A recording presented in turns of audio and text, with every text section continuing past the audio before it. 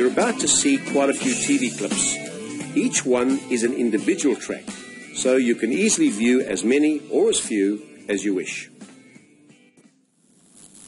As we've seen, Shane Warne found he was like millions of other smokers who want to give up. He couldn't resist one little cigarette. The problem was that he ended up in the news again when he would have preferred otherwise, I'm sure. But it seems that if he wants to kick the habit for good, then he might need to take some advice from groups like Smoke Enders, who sent him an open letter of helpful hints before he took up his New Year's resolution. This morning we're joined by the National Coordinator of Smoke Enders, Philip Feinstein. Philip, good morning. Good morning. Does it surprise you that Shane cracked? No, it doesn't surprise me at all. The poor man, he was trying to change his entire life at the stroke of midnight, which is a hard thing to do. I mean, the smoking is not just an addiction. People smoke for many, many reasons. There's the psychological side, like after a meal, a cup of coffee on the phone. There's stress and emotion.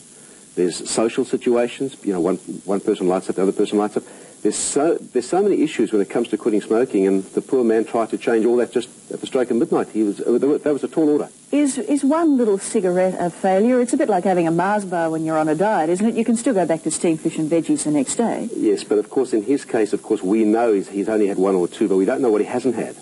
And that's the hard part, because look, he must be feeling very, very guilty about it. It's a hard thing. Everybody's watching him. Everybody's expecting him to succeed, and of course, there's lots of dollar incentives for that as well.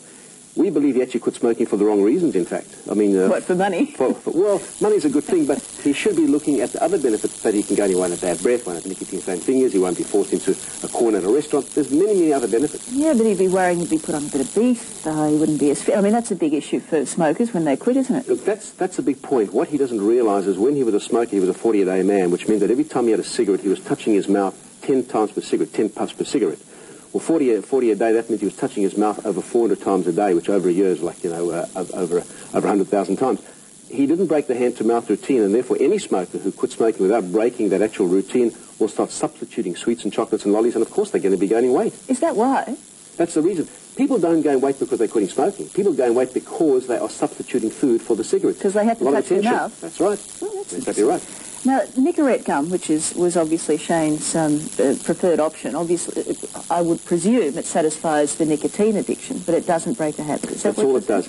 Unfortunately, look, the nicotine gum and the nicotine patch are very, very good as a nicotine substitute, and they're also very, very good for weaning a person off nicotine, but they're not breaking the habit. Some people out there call smoking a nasty little habit. It's not a nasty little habit. It's a very, very complex issue, and unless a person deals with all the issues before they even stop, they can always go back to smoking. That's why so many people quit smoking and go back. It's nothing to do with the addiction. It's to do with breaking the habit. So you're saying that all smokers should go into therapy when they want to quit? Well, when I say therapy, perhaps it's more a situation of identifying their particular triggers, because there are thousands of triggers.